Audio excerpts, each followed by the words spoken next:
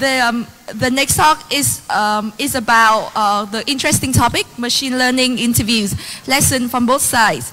The use of machine learning in industry is so recent that most companies are still trying to figure out what skill to look for when hiring for machine learning roles and how to access those skills. This makes it hard for candidates to prepare. Based in Silicon Valley, Huyen Chip is currently working as senior deep learning engineer at NVIDIA, where she focuses on productionizing AI research. In this talk, she will go over different types of machine learning roles, the recruiting pipeline for those roles, and the interviewing process. And this also will give you the practical tip for candidates to apply and interviewing for machine learning role. So for all of AI engineers out there, please get your pen and paper ready. Welcome on stage, Huyen Chip.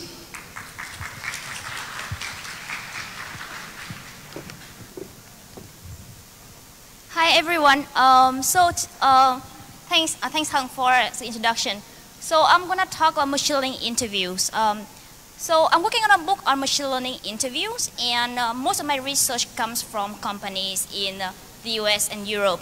So I don't know a lot about machine learning in Vietnam except from those headlines. And you know those headlines are full of hype, and so I would really appreciate it if after my talk people can, if I say anything wrong or not accurate, then please correct me. And also, I also think that nowadays so I have interviewed people, and I interview people like engineers and researchers from different countries, and I noticed that engineers from Vietnam are really good. So I think that a lot of people here might aim for companies overseas. So I hope that this talk can be relevant to you as well. So the first I'm going to talk about machine learning jobs, the different types of jobs, such as like research engineer, machine learning engineer, or researcher, understanding the interviews mindset, and understanding the recruiting pipeline. So machine learning jobs, the use of machine learning in the industry is very new, and there are a lot of like confusing type roles. So the first question a lot of people ask me is that like, what is the difference between research and applied research? So like a lot of companies, for example, NVIDIA has a research lab and the applied research lab, which is where I work. So in summary, research is to expand, to push the boundary of theoretical knowledge, and applied research is how to apply the theoretical knowledge into production. For example, in research, you might come up with a new technique to work on image recognition, and you might apply it on a very small data set for the C400 or ImageNet. ImageNet is not that small, but it's a very standardized data set. And applied research might try to bring the technique and make it work for like 1 million of users. So the second question is that like, what even is a machine learning engineer? So I'm a deep learning engineer, which might be considered, so some people can call it like a machine learning engineer. So I think that's a point we mentioned in the previous panel, is that a lot of researchers are not good engineers. So researchers or scientists, they come from a scientific background. So they might come up with really new, they might be able to like reason about theoretical constraints, but they don't have time or might not even have good engineering skills to build to write good code. So engineers are supposed to be the people who help them bring that into, to bring the ideas into, to realize the ideas. But in a lot of companies, the distinction is not very clear. First of all, at OpenAI or Google Brain, you can see that some researchers can be really good engineers, and you can also see engineers coming up with new ideas. So you can see paper, for example, the GPT-2 paper from OpenAI or the BERT model from Google. You can see that like engineers and researchers are both equal first author on the papers. So the distinctions are not clear. Sometimes at some companies, they have like the distinction, like you have to have a PhD to become a researcher, or researchers get paid more. But it really depends from, like, varies from company to companies. And also, so doing research is very expensive. So not many companies can afford to do pure research, because companies are maybe like too worried about how to make money, how to productize the research, like how to build good product, and they cannot afford to invest a lot into research. So in a lot in a lot of smaller companies, the machine learning engineer might work more with just data, like how to collect data internally and how to wrangle the data, how to clean the data. So in that capacity, a machine learning engineer might not be different from a data scientist. So people are going to ask me, so what is the difference? So data science is a discipline of working with data. And so because machine learning tries to build models from data, so in a way, machine learning is part of data science. The difference is that data science or data scientists might try to look at data and help companies make business decisions. And a machine learning engineer might look at the data and build some product out of it. So that might be the difference. And also like data scientists are scientists. So they are not supposed to be good engineers. But machine learning engineers are engineers. So they're supposed to be really good engineers. One thing I want you to notice is that machine learning at big companies is very different from machine learning at startups. So it might be important for you when you look for a job. You should look at the size of the company and try to understand what exactly they mean when they say machine learning. So one job we usually have with companies that when our clients come to me and they go like, we would like to do what big research lab like OpenAI or DeepMind are doing. And I was like, do you have $1 billion to spend? Because like last year DeepMind got into $1 billion loss, debt, and OpenAI had to get $1 billion investment from Microsoft. So the estimated cost of training AlphaStar system at DeepMind is like $26 million. So a lot of only big companies can afford that, and startups cannot. Another thing is that big companies can afford specialists. So you can be really good at doing one thing. For example, you can be really good at building machine learning, machine translation system, and you don't have to be good at anything else. And it's fine. So like Google, DeepMind, OpenAI can afford to hire people like that. But as startups, startups cannot afford to hire specialists. As startups, you don't even know what you need to do tomorrow. So startups want people to do a lot of things at the same time. So startups usually hire generalists. At big companies, the bigger the companies, the more standardized the process is. So if you interview at Google or Facebook, you will see that they have step-step process, and you have to go through all of them. But at startups, they have to make decisions very fast, and they can tailor the process to your need if they really want you. And another thing is hiring for senior and junior roles. Depending where you are in the career, the recruiting process might be different from other people's. For example, so I talk to a lot of hiring managers, and they say when they hire for senior roles, they hire for skills. Because if you have 10 years of experience, you're supposed to be really good at what you're doing. But when they are hired for junior roles, they hire for attitude. For people who might not be an expert in what they do yet, but they have the attitude, they're willing to learn, they're willing to work hard, and to become a good fit of the company in the future. So many people so these are two of the messages I get from candidates.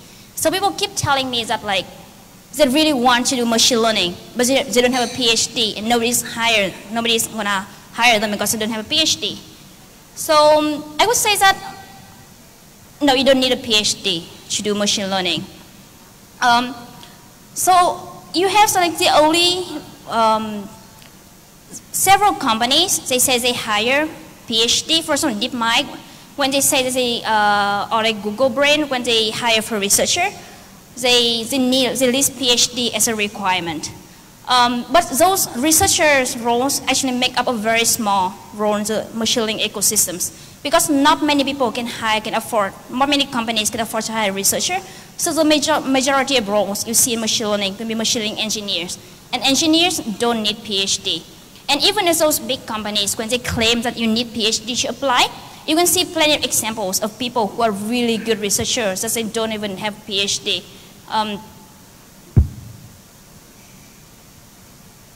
So for example, here's a job listing for research scientists at OpenAI. You can see that they have only 2 requirements, and none of them has a PhD on it. And the CTO of OpenAI actually doesn't have a PhD.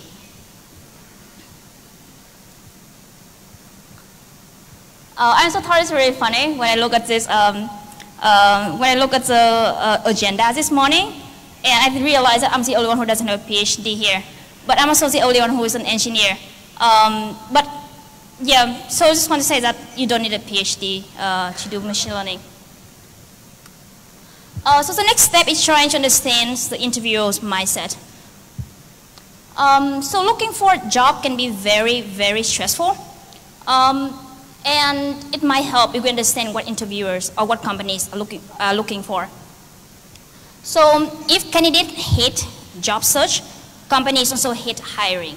It can be very expensive for companies. For example, in the Bay Area, a lot of companies have to work with a recruiting agency, and they charge a flat fee of like 20 to 30% of the first year salary to get a good hire in machine learning.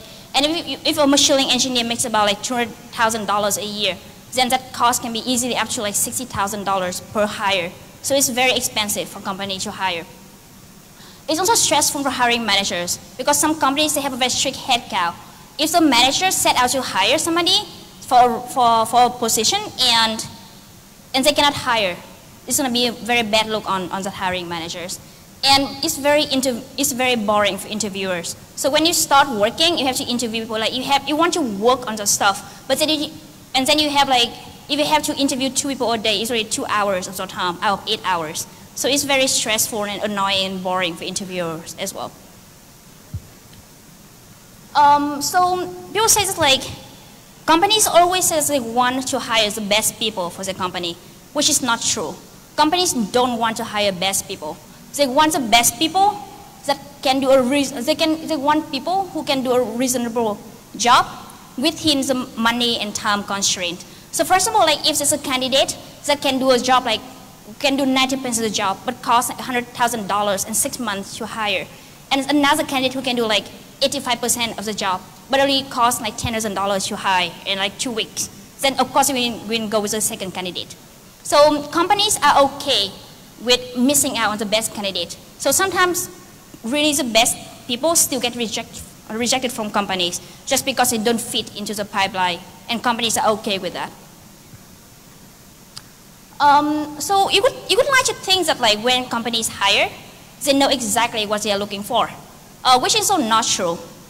So except for a few big companies, when they know, like when they have a routine task, and people know like what the person is gonna do when they join the company, most companies have no idea what the employees are going to do.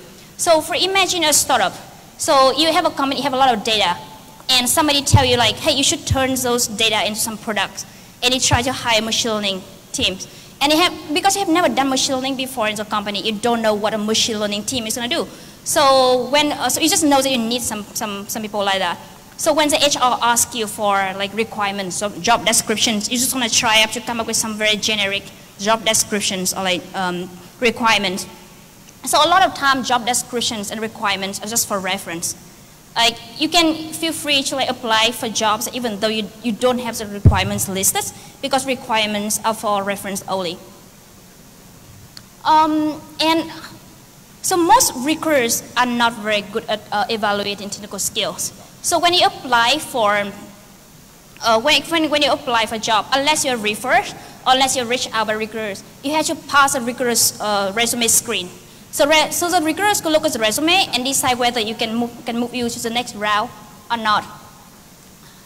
So because recruiters are not engineers or not technical people themselves, so they cannot access those skills. So they look for very weak signals, such as like, who did you work for before, like the previous employers. So if you work for Google or Facebook before, it shows that you have very strong. So you must have passed the interviews processes before, and so they use very good signals, or like degrees, what schools you went to, like awards or papers that you have, or like you look at the open source project, or like GitHub or Kaggle kernel, and so referrals, like who refer you into the company. And the next thing is that like most interviewers that you meet will be bad interviewers. So I was very surprised when I started doing research for my book, and I noticed that even big companies like Facebook or Google have very little training for the interviewers. So what happened is that like you join a company, you shadow a few interviews, and then you have to interview yourself. So the interviewers are not very different from the from the candidates themselves. And also notice that so the companies with the best interview experience are companies with a rigorous training process for interviewers. I think we can skip that because of the time constraint. And one point I really want to highlight to candidates is that interview outcomes depends on so many different random variables. It can depend on like the interviewer's mood that day, or mood, or perform or how well you feel that day, or how much of the overlap of expertise between interviewers and you. For example, if an interviewer only knows about ABC and you know about DEF, then the interviewer will not be able to assess the knowledge of DEF. And in the eyes of the interviewer, you might be a bad candidate, but actually you just have a different set of knowledge from the interviewer. So if you get rejected, it's not an indication of your ability. So I would encourage people to keep applying. Companies know that too, so it's a very common practice for companies to reach out to candidates they have rejected before. So if you get rejected from Google after on-site, they might very well reach out to you after a year and try to interview you again. So I think sorry, how many more minutes do we have? So 5 more minutes. So yeah, so we're gonna go over the recruiting pipeline very quickly. I would love to learn about the interview pipeline for machine learning roles in Vietnam. So this is usually the standard pipeline. So the first is resume screen. So unless you're referred from a company, so you're referred by somebody inside the company, then if you just apply directly, then you might have to go. So you're going to have to go through a resume screen, which is usually done by a recruiter. So this is when you have to need which signals like previous employees, awards, degrees, big school names to try to impress them. The next step is coding challenges, or coding challenges. Companies might just send you very simple coding challenges to make sure that you know how to code. Some companies have replaced it with take-home assignments. So they give you a project that might take 2 to 3 hours to do, and you submit the solutions.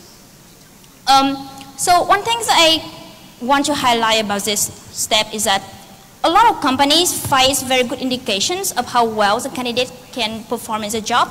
Because if you can solve a project at home, in the comfort environment, then you might be able to do it at work as well. But it actually is a big, it's actually harm the minority group.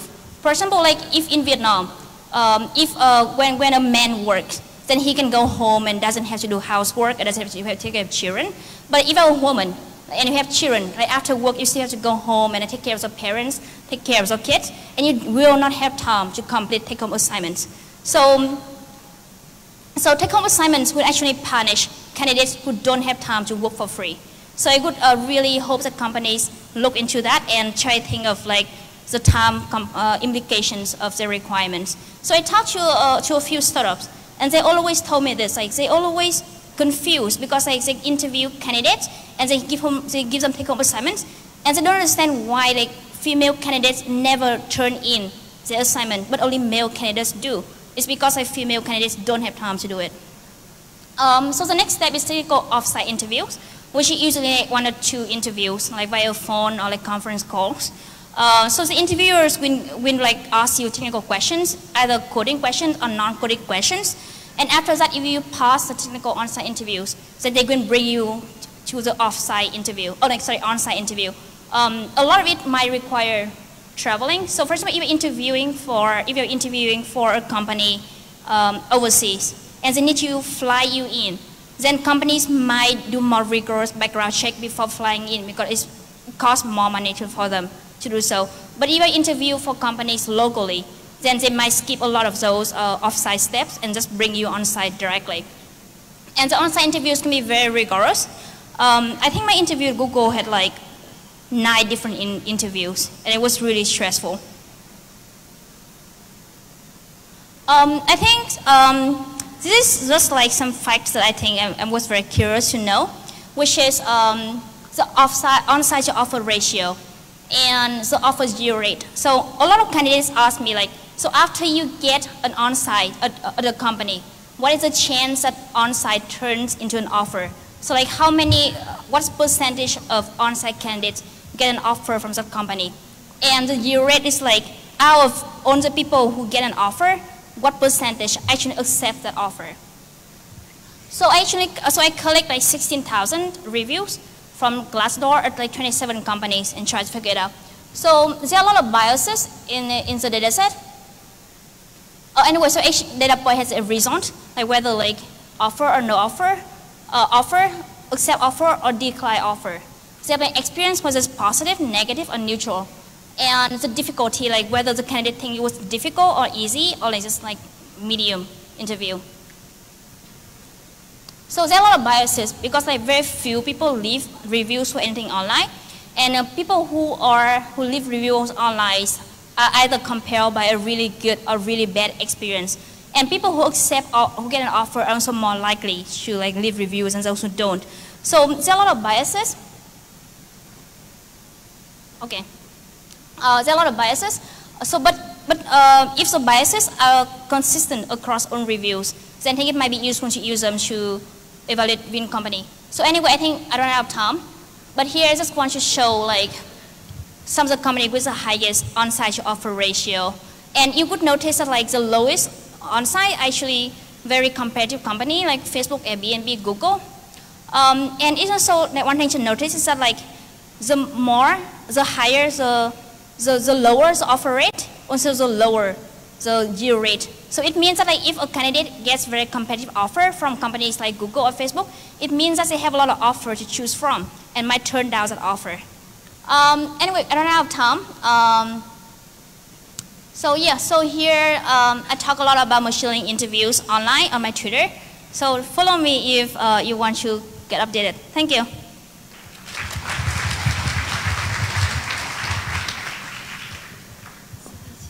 Thank you, Huyen, for your insightful speech.